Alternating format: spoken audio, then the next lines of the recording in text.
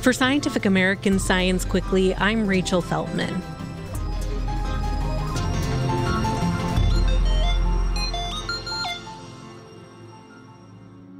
Scattered across the deep ocean floor are trillions of potato-sized black rocks packed with valuable metals like cobalt and copper.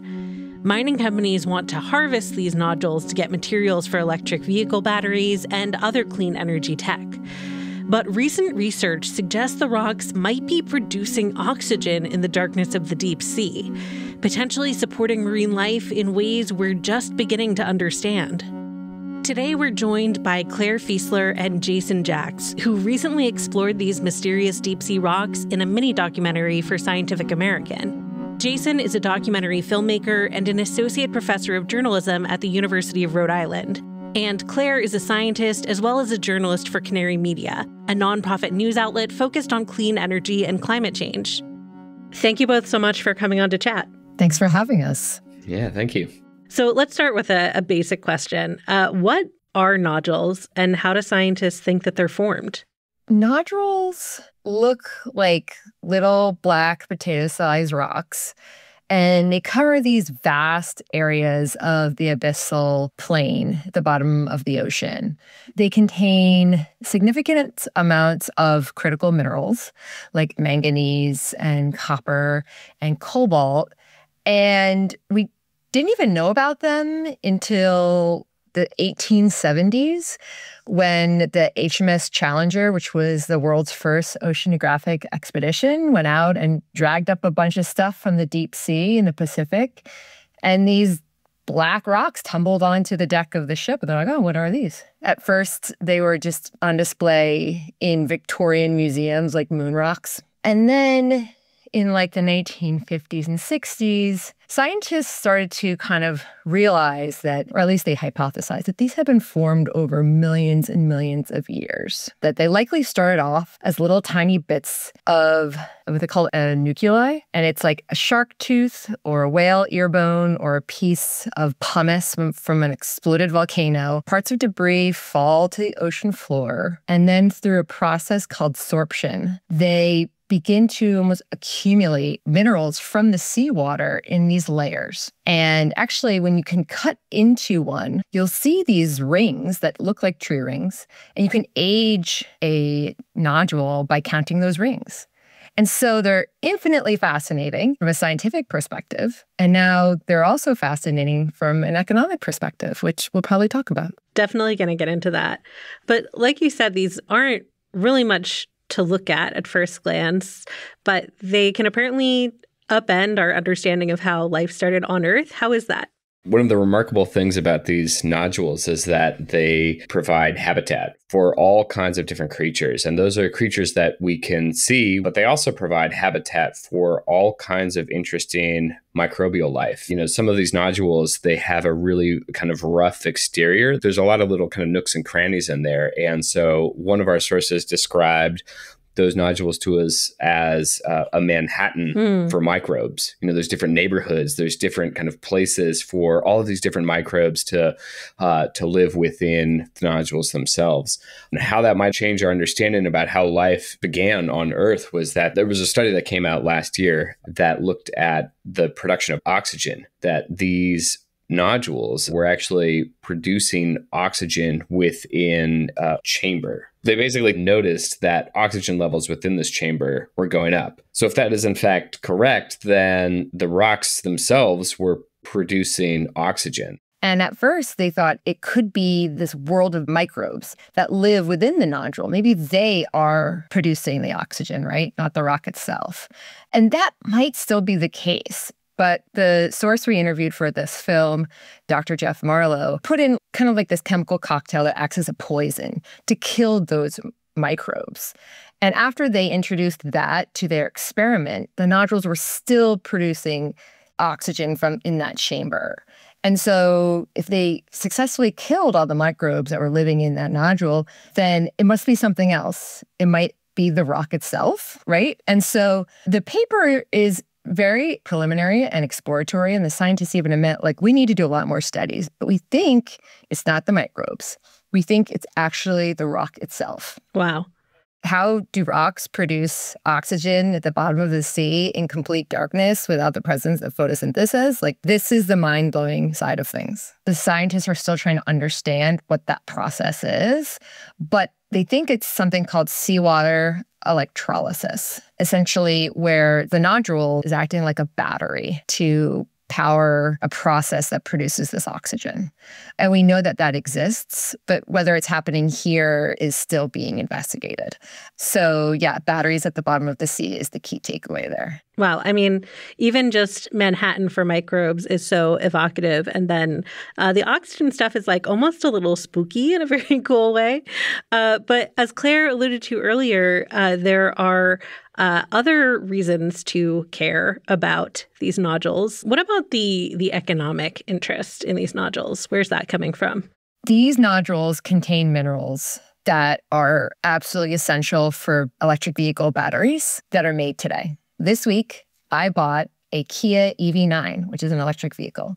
And in my new car, in the giant battery underneath my feet as I drive, there's enough cobalt where you want a reliant supply chain of cobalt if you want kind of a clean car revolution for the United States and for the world. And cobalt exists in high quantities in these nodules. And cobalt doesn't really exist in these dense amounts in other places. It's not as common. We get most of our cobalt from the Democratic Republic of the Congo, which has its own issues with human rights abuses and so forth. And so there are people who have long thought, well, this seems like a better way from a human rights perspective to get our cobalt for a green revolution. But I think there's also, like, it's definitely a problematic narrative. And we can talk about that later. Yeah, well, it's a great segue. My next question was just going to be, you guys made a film about the nodules. So I would love to hear more about what tensions exist around them and who the players are in this conversation.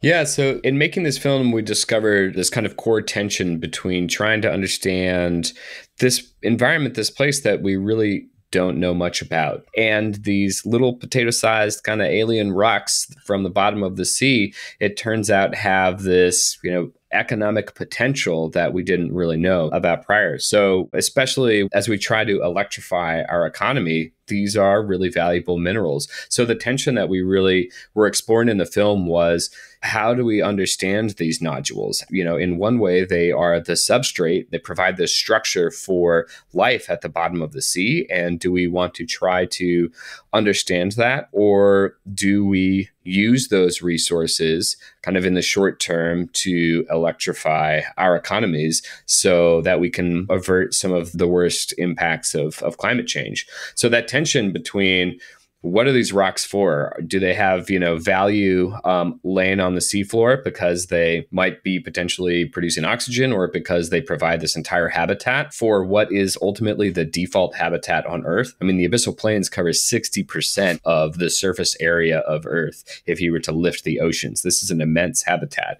So do the nodules have a place in that, or do they belong in batteries in our vehicles? And so we interview a number of scientists who are interested as part of their research in studying the deep, but we also look at the evolution of the value of nodules kind of economically. And Claire stumbled across this incredible story that actually led to the rediscovery of the very first deep sea mining site, which happened off the coast of South Carolina.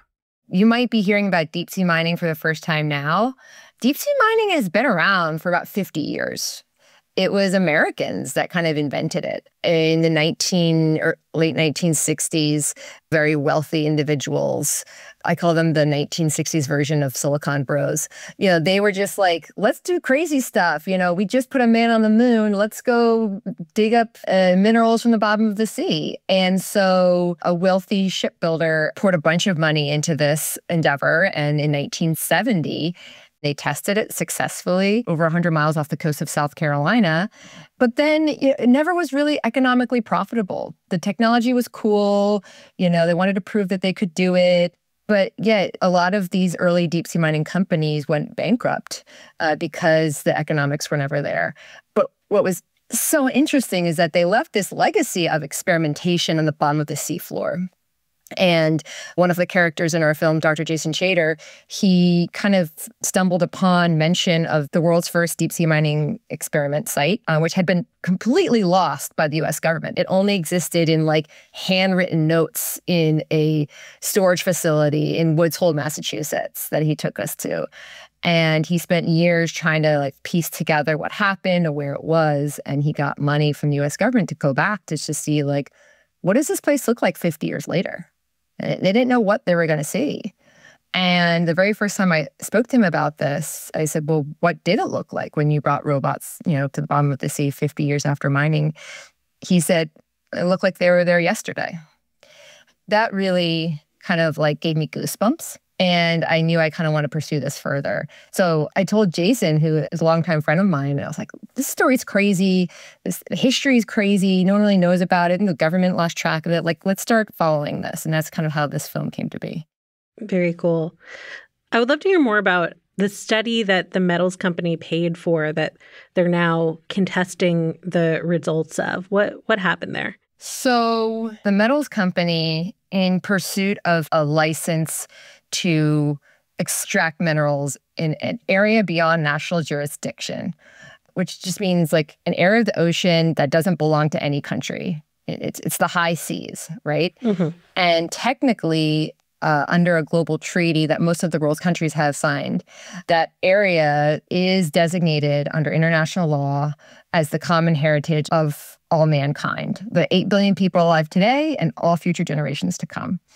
So that deep sea area, it belongs to everybody. And so in order to get a license to exploit it, all the countries that have signed on to this treaty need to kind of agree on how that's going to happen, how they're going to do that. And countries haven't yet agreed on how to do that. They're very close. And so in preparation for getting approval, in theory, this company got an exploration permit. So they're kind of doing the studies. And they had to pay scientists to kind of understand what's down there, right? If we go and mine this area with the approval of all these countries under this treaty called the Law of the Sea, we need to make sure that it's going to have, understand our impact down there. They had to pay for this science. And this discovery of oxygen production was completely unexpected. And it just happens that the results are just not great for the company's sales pitch. The sales pitch is that this is a marine desert. There's no life down there. These rocks are just kind of sitting out there like golf balls on a fairway. Scoop them up and no harm, no foul, right? If that's not the case, as this science is suggesting, if they're producing oxygen, then, removing them, it is like way more risky than we thought. The day that the paper came out, it created a lot of hubbub, a lot of news coverage, and also a lot of the delegates who were meeting at that very moment of the countries that have all signed the Law of the Sea. They were talking about the potential of deep sea mining. They started bringing up this new study. And almost right away, the metals company who had funded the research started trying to discredit it. There's a rebuttal online that people can go and find if you look at the metals company dark oxygen rebuttal. But it's worth mentioning that there's a peer review process here, right? Sure. If you're refuting a peer-reviewed study, then you have to submit your arguments and your rebuttal to the peer-reviewed journal where it was published. And so the metals company is in the process of doing that, but the rebuttal has not yet passed peer review, right? So it has not kind of gotten the stamp of approval from other peers that their rebuttal has scientific merit. How might we expect the story about these nodules to evolve in the coming months? There's a couple things happening. At first, the researchers of the dark oxygen study, they lost their funding because their funding was coming from the metals company. But Andrew Sweetman, who was the lead co-author of the study, he actually got quite a bit of money to continue research on this. So research on dark oxygen is moving forward. That's one thing. We're waiting to see if the rebuttal passes peer review, what that looks like. But, there's a new player in this space, and that is the Trump administration. The Trump administration has put out an executive order to essentially support companies to mine the deep sea in areas outside of U.S. waters. And this is really controversial.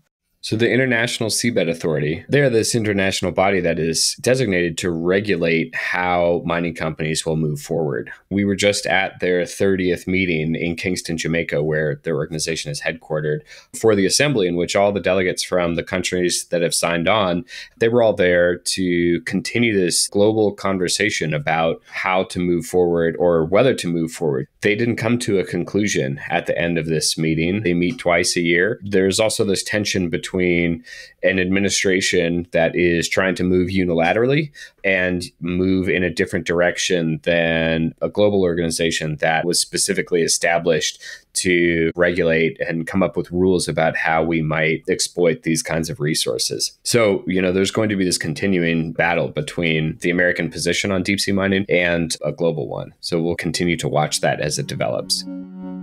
Absolutely. Thank you both so much for coming on to talk us through this. It's been great. Thanks for having us. Thank you so much for having us. Yeah, appreciate it. That's all for today's episode. For more on these mysterious nodules, check out Claire and Jason's documentary about the subject over on Scientific American's YouTube channel. You can find a link to that in our show notes. Science Quickly is produced by me, Rachel Feltman, along with Fonda Mwangi, Kelso Harper, and Jeff DelViscio. This episode was edited by Alex Sugiura. Shayna, Posses, and Aaron Shattuck fact-check our show. Our theme music was composed by Dominic Smith. Subscribe to Scientific American for more up-to-date and in-depth science news. For Scientific American, this is Rachel Feltman. See you next time.